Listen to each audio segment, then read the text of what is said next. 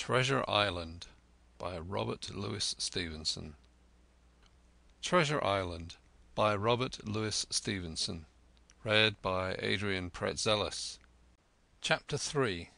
The Black Spot. About noon I stopped at the captain's door with some cooling drinks and medicines.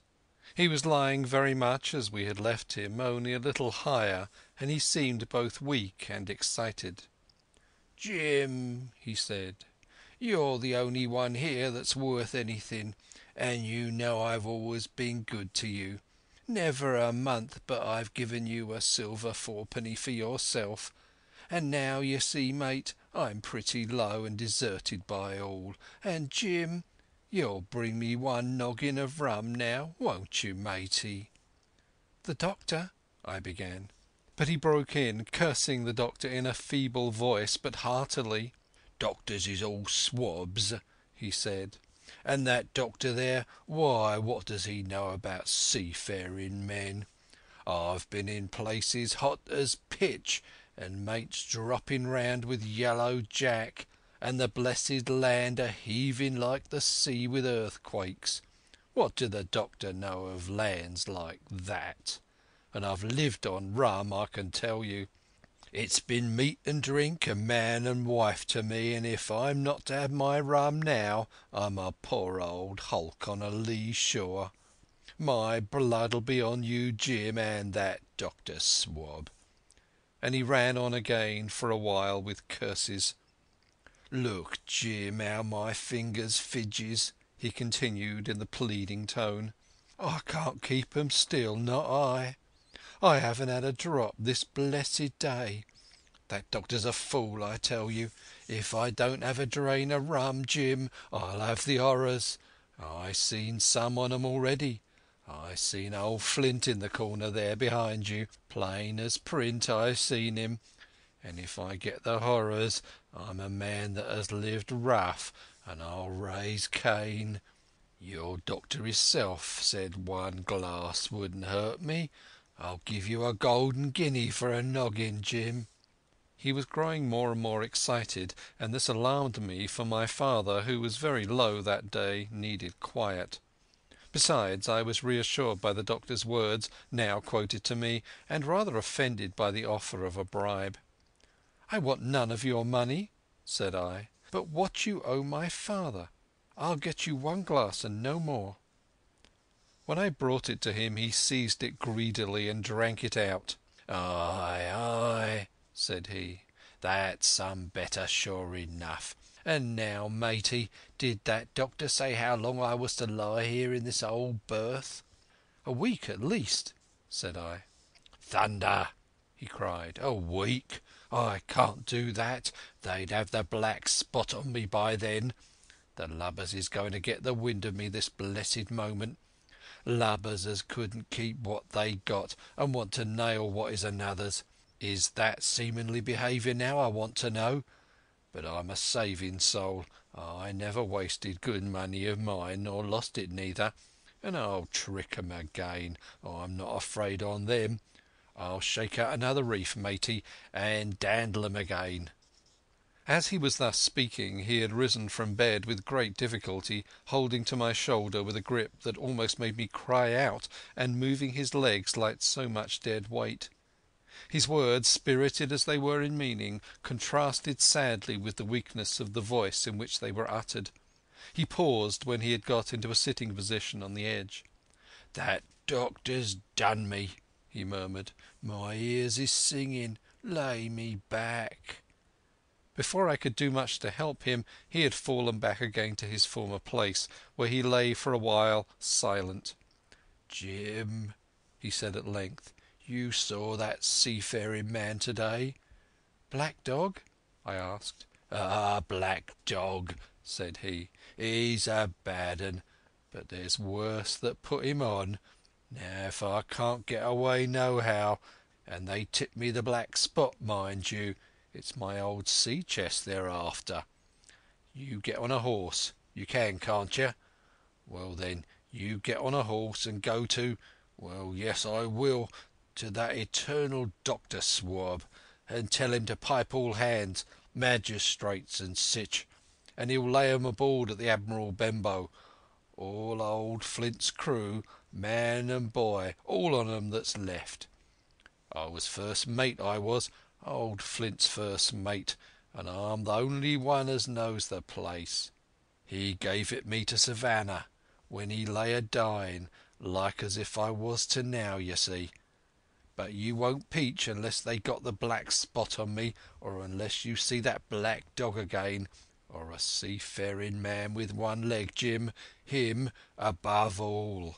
"But what is the black spot, Captain?" I asked. "That's a summons, mate. I'll tell you if they get that. But you'll keep your weather eye open, Jim, and I'll share with you equals, upon my honour."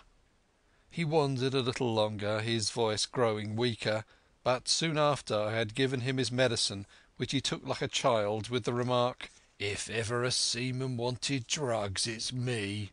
He fell at last into a heavy swoon-like sleep, in which I left him. What I should have done had all gone well I do not know. Probably I should have told the whole story to the doctor, for I was in mortal fear lest the captain should repent of his confessions and make an end of me.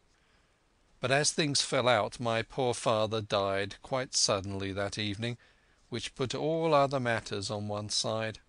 Our natural distress, the visits of the neighbours, the arranging of the funeral, and all the work of the inn to be carried on in the meanwhile, kept me so busy that I had scarcely time to think of the captain, far less to be afraid of him.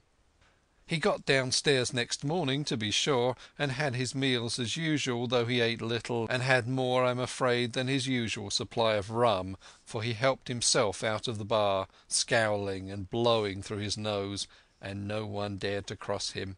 On the night before the funeral he was as drunk as ever, and it was shocking in that house of mourning to hear him singing away his ugly old sea-song. But weak as he was, we were all in fear of death for him, and the doctor was suddenly taken up with a case many miles away, and was never near the house after my father's death.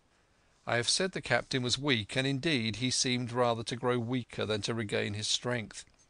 He clambered up and down stairs, and went from the parlour to the bar and back again, and sometimes put his nose out of door to smell the sea, holding on to the walls as he went for support, and breathing hard and fast like a man on a steep mountain. He never particularly addressed me, and it is my belief that he had as good as forgotten his confidences, but his temper was more flighty, and, allowing for his bodily weaknesses, more violent than ever. He had an alarming way now, when he was drunk, of drawing his cutlass and laying it bare before him on the table. But with all that he minded people less, and seemed shut up in his own thoughts and rather wandering. Once, for instance, to our extreme wonder, he piped up to a very different air, a kind of country love song that he must have learned in his youth before he had begun to follow the sea. So things passed until the day after the funeral, and about 3 o'clock of a bitter, foggy, frosty afternoon I was standing at the door for a moment, full of sad thoughts about my father, when I saw someone drawing slowly near along the road. He was plainly blind, for he tapped before him with a stick, and wore a great green shade over his eyes and nose, and he was hunched as if with age or weakness, and wore a huge old tattered sea-cloak with a hood that made him appear positively deformed. I never saw in my life a more dreadful-looking figure. He stopped a little from the inn, and, raising his voice in an old sing-song, addressed the air in front of him. "Will any kind friend inform a poor blind man who has lost the precious sight of his eyes in the gracious defence of his native country, England, and God bless King George, where or in what part of this country he may now be?" "You are at the Admiral Benbow, Black Hill Cove, my good man," said I. "I hear a voice," said he, "a young voice. Will you give me your hand, my kind young friend, and lead me in?" I held out my hand, and the horrible, soft-spoken, eyeless creature gripped it in a moment like a vice. I was so much startled that I struggled to withdraw, but the blind man pulled me close to him with a single action of his arm. "Now, boy," he said, "take me in to the captain." "Sir," said I, "upon my word I dare not." "Oh," he sneered, "that's it. Take me in straight, or I'll break your arm." He gave it, as he spoke, a wrench that made me cry out. "Sir," said I, "it is for yourself I mean. The captain is not what he used to be. He sits with a drawn cutlass. Another gentleman—" "Come now, march," interrupted he, and I never heard a voice so cruel and cold and ugly as that blind man's. It cowed me more than the pain, and I began to obey him at once, walking straight in at the door and towards the parlour where the sick old buccaneer was sitting, dazed with rum. The blind man clung close to me, holding me in one iron fist and leaning almost more of his weight on me than I could carry. "Lead me straight up to him, and when I'm in view cry out, 'Here's a friend for you, Bill.' If you don't, I'll do this." And with that he gave me a twitch that I thought would have made me faint. Between this and that I was so utterly terrified by the blind beggar that I forgot my terror of the captain, and as I opened the parlour door cried out the words he had ordered in a trembling voice. The poor captain raised his eyes, and at one look the rum went out of him and left him staring sober. The expression of his face was not so much of terror as of mortal sickness. He made a movement to rise, but I do not believe he had enough force left in his body. "Now, Bill, sit where you are," said the beggar. "If I can't see, I can hear a finger stirring. Business is business. Hold out your left hand. Boy, take his left hand by the wrist and bring it near to my right." We both obeyed him to the letter, and I saw him pass something from the hollow of the hand that held his stick into the palm of the captain's, which closed upon it instantly. "And now that's done," said the blind man, and at the words he suddenly left hold of me, and with incredible accuracy and nimbleness skipped out of the parlour and into the road, where, as I stood motionless, I could hear his stick go tap, tap, tapping into the distance. It was some time before either I or the captain seemed to gather our senses, but at length, and about the same moment, I released his wrist, which I was still holding, and he drew in his hand and looked sharply into the palm. "10 o'clock," he cried. "6 hours. We'll do 'em yet." And he sprang to his feet. Even as he did so he reeled, put his hand to his throat, stood swaying for a moment, and then, with a peculiar sound, fell from his whole height face foremost to the floor. I ran to him at once, calling to my mother, but haste was all in vain. The captain had been struck dead by thundering apoplexy. It is a curious thing to understand, for I had certainly never liked the man, though of late I had begun to pity him, but soon as I saw that he was dead I burst into a flood of tears. It was the second death I had known, and the sorrow of the first was still fresh in my heart. End of Chapter 3. Chapter 4. The Sea Chest.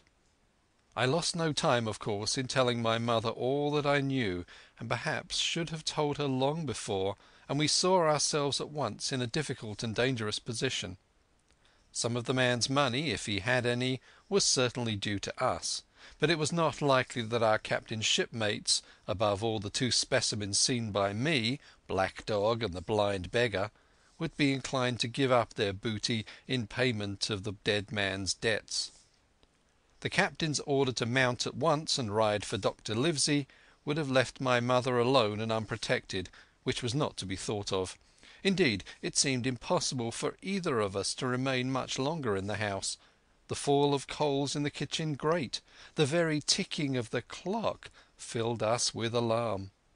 The neighbourhood, to our ears, seemed haunted by approaching footsteps, and what between the dead body of the captain on the parlour floor and the thought of that detestable blind beggar hovering near at hand and ready to return, there were moments when, as the saying goes, I jumped in my skin for terror.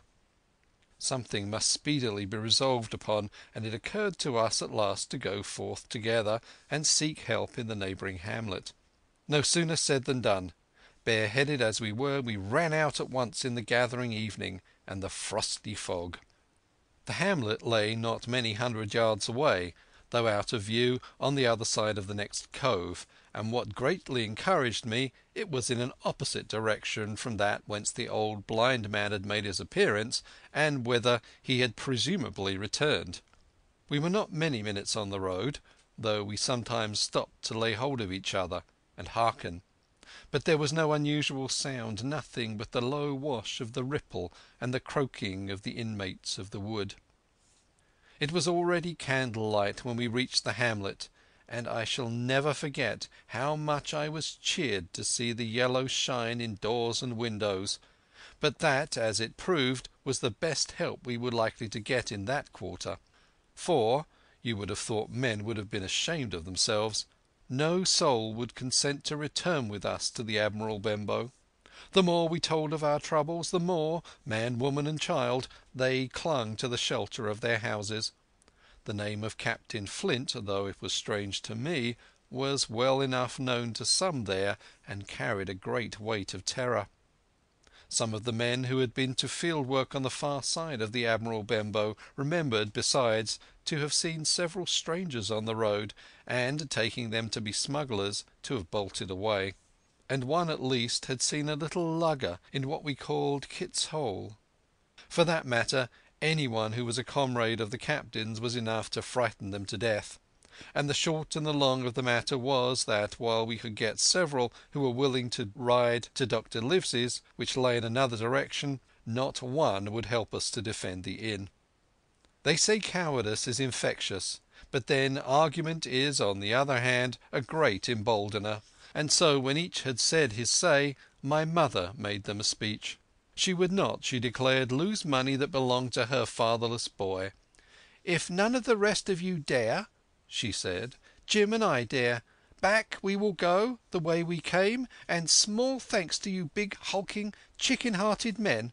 We'll have that chest open if we die for it, and I'll thank you for that bag, Mrs. Crossley, to bring back our lawful money in." Of course I said I would go with my mother, and of course they all cried out at our foolhardiness. But even then not a man would go along with us. All they would do was to give me a loaded pistol lest we were attacked, and to promise to have horses ready saddled in case we were pursued on our return, while one lad was to ride forward to the doctor's in search of armed assistance. My heart was beating fiercely when we two set forth in the cold night upon this dangerous venture. A full moon was beginning to rise and peered redly through the upper edges of the fog, and this increased our haste, for it was plain, before we came forth again, that all would be bright as day and our departure exposed to the eyes of any watchers.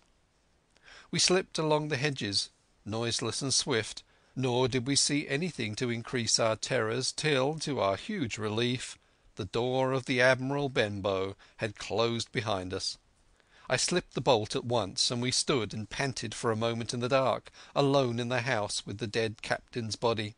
Then my mother got a candle in the bar, and, holding each other's hands, we advanced into the parlour.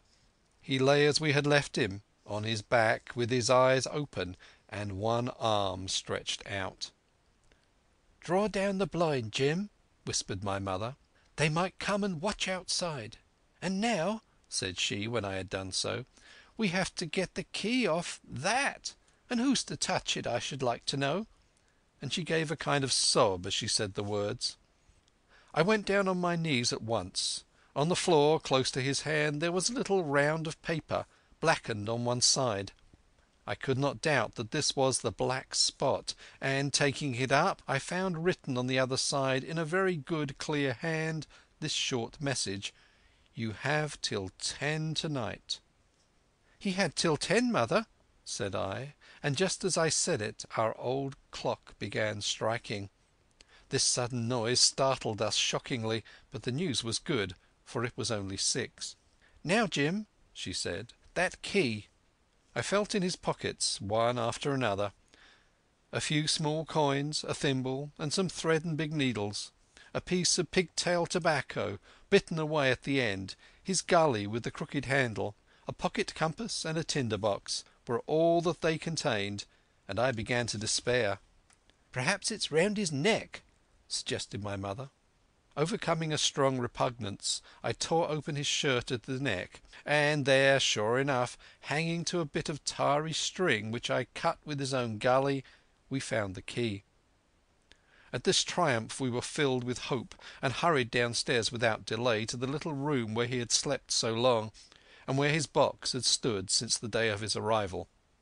It was like any other seaman's chest on the outside, the initial B burned on top of it with a hot iron, and the corners somewhat smashed and broken as by long rough usage. "Give me the key," said my mother, and though the lock was very stiff, she had turned it and thrown back the lid in a twinkling. A strong smell of tobacco and tar arose from the interior, but nothing was to be seen on the top except a suit of very good clothes, carefully brushed and folded. They had never been worn, my mother said. Under that the miscellany began. A quadrant, a tin cannikin, several sticks of tobacco, 2 brace of very handsome pistols, a piece of bar silver, an old Spanish watch, and some other trinkets of little value and mostly foreign make, a pair of compasses mounted with brass, and 5 or 6 curious West Indian shells. I've often wondered since why he should have carried about those shells with him in his wandering, guilty and hunted life. In the meantime we found nothing of any value but the silver and the trinkets, and neither of these were in our way. Underneath there was an old boat cloak, whitened with sea salt on many a harbour bar. My mother pulled it up with impatience, and there lay before us the last things in the chest, a bundle tied up in oilcloth and looking like papers, and a canvas bag that gave forth at a touch the jingle of gold. "I'll show these rogues that I am an honest woman," said my mother. "I'll have my due and not a farthing over. Hold Mrs. Crossley's bag." And she began to count over the amount of the captain's score from the sailor's bag into the one that I was holding.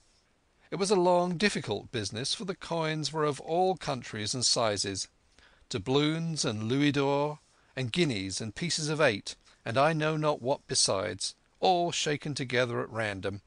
The guineas, too, were about the scarcest, and it was with these only that my mother knew how to make her count.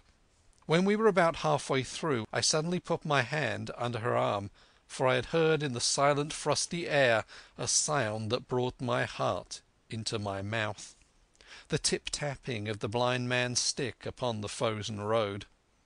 It drew nearer and nearer while we sat holding our breath. Then it struck sharp at the inn door, and then we could hear the handle being turned and the bolt rattling as the wretched being tried to enter. And then there was a long time of silence both within and without. At last the tapping recommenced, and to our indescribable joy and gratitude died slowly away again till it ceased to be heard. "Mother," said I, "take the whole and let's be going." For I was sure the bolted door must have seemed suspicious, and would bring the whole hornet's nest about our ears, though how thankful I was that I had bolted it, none could tell who had never met that terrible blind man. But my mother, frightened as she was, would not consent to take a fraction more than was her due, and was obstinately unwilling to be content with less. It was not yet 7, she said, by a long way. She knew her rights, and she would have them, and she was still arguing with me when a little low whistle sounded a good way off upon the hill. That was enough, and more than enough, for both of us. "I'll take what I have," she said, jumping to her feet. "And I'll take this to square the count," said I, picking up the oilskin packet. Next moment we were both groping downstairs, leaving the candle by the empty chest, and the next we had opened the door and were in full retreat. We had not started a moment too soon.